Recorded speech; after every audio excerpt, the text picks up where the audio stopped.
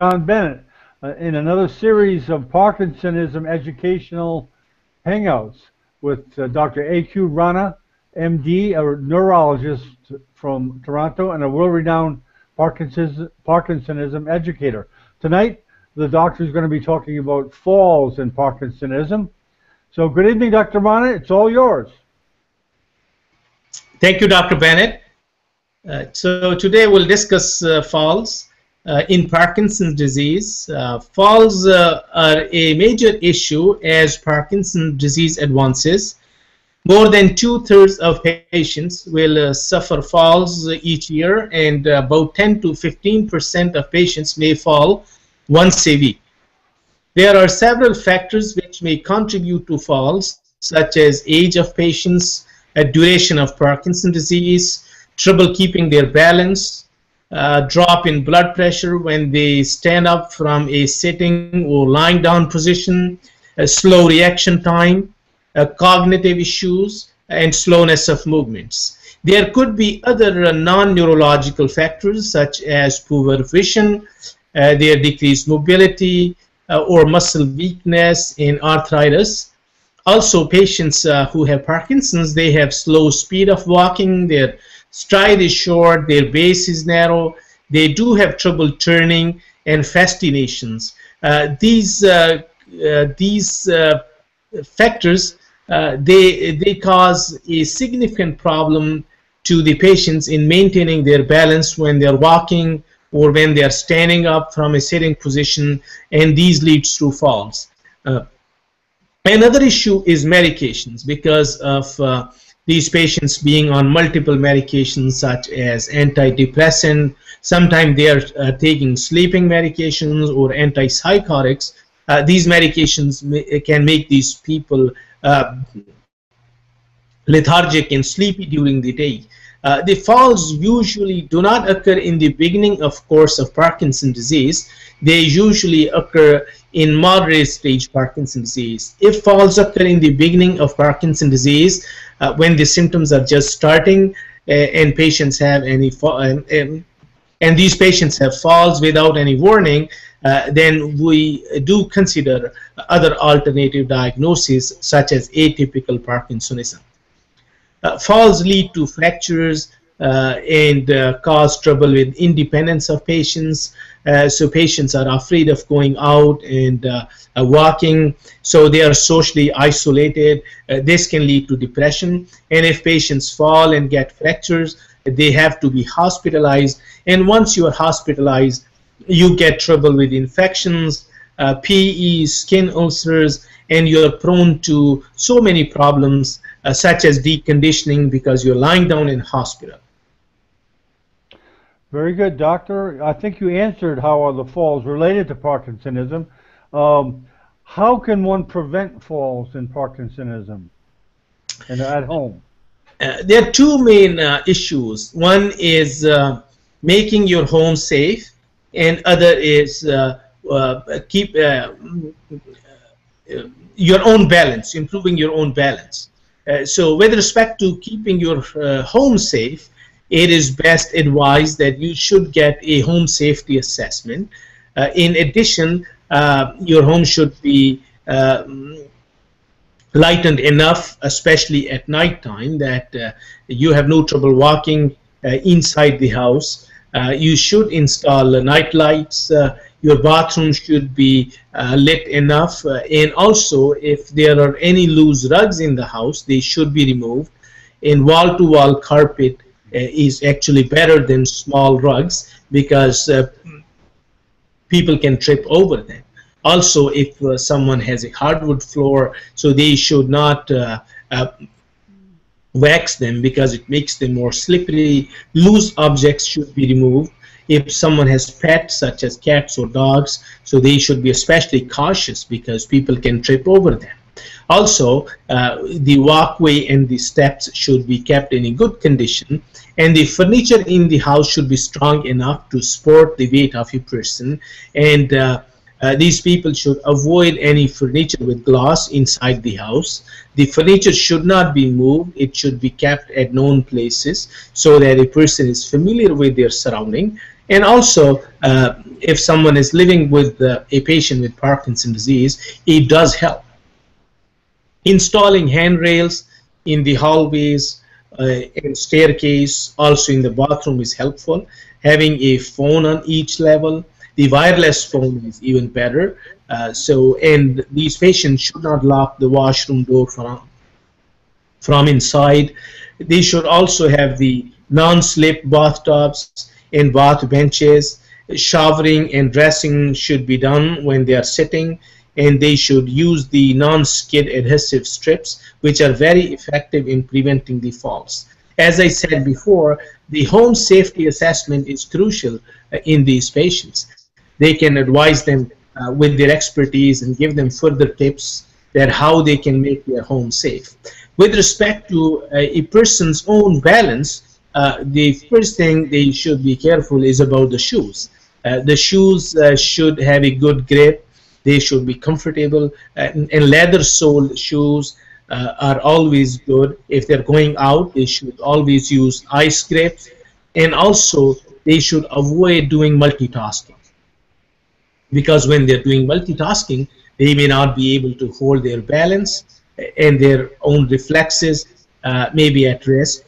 So they are at a risk of falling and get injured in these cases if they are doing multiple tasks at the same time. The patient should try to keep one hand free. They should avoid carrying items in both hands at the same time, and they should also keep their feet at a good distance so that they are comfortable, because narrow base also leads to difficulty maintaining balance. The feet should be at a shoulder length apart, and outdoor steps should be kept clean, free of ice, especially if someone is living in Canada or northern US. In addition, patients should take special precautions after heavy meals and hot showers, after having bowel movement or urinating, because these are timings when they are especially at a risk of fall. Keeping a good bone health, taking vitamin D, calcium, is also good because it prevents osteoporosis, and God forbid if they fall, then their bone health is good and they are at a less of risk of a fracture. Also, exercise keeps our muscles healthy and bones strong, because the bone formation is a constant process. The bone is being formed and the bone is being resorbed. So most of these patients, because they are stationary, they are sitting all day, so their process of bone resorption is more active than bone formation, because our daily activity and mobility helps with bone formation. So when these patients are immobile, their bone resorption is more. As a result, the bones get weak, and if they fall, they have higher risk of fractures because of osteoporosis. Also, keeping their weight in control, because obesity is a major issue in North America, and the patients are less mobile, they can't keep their balance, and also obesity leads to other factors such as diabetes, which can cause neuropathy, which is another risk factor for balance issues. So keeping a good height and weight ratio is always good. It also helps a person to maintain their reaction time, and those patients who are at a risk of falling, they should use a walker. Some patients feel embarrassed about use of a walker, and they try to either use nothing or they use a cane. Canes indeed don't help much, because when a person falls, cane is in one hand and the person cannot take a support against the cane, and when a person falls, the cane goes with them. Therefore, we always suggest good walkers, and physiotherapy assessment is quite helpful in selecting what type of walker is good for a person. Also, they should be careful about turning, because turning is a major issue in Parkinson's disease. When patients are going and they turn, they cannot maintain their balance because of multiple reasons. One, their reaction time is slow, their turning end block, their base is narrow, their speed is slow, so at turns they are at a especially risk of falls. If they fall and have head injury or any joint pains, they should seek medical attention, because sometimes there could be injuries in brain or bleeding which could be subtle and patients may ignore, and it could become an issue later. Doctor, certainly age is a risk factor for falls, of course, with people of all ages, whether or not they have Parkinsonism. I wonder, has there been any studies done to show the incidence of hip fractures in Parkinsonism patients? Do they generally occur earlier than the normal population? Hip fractures are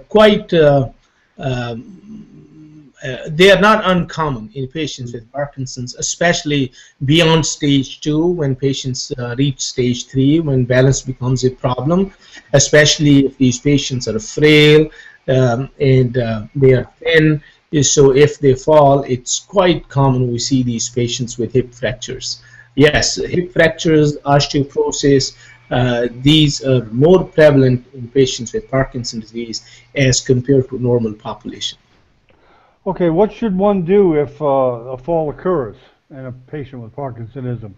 We always suggest patients to keep a phone with them or keep an alarm.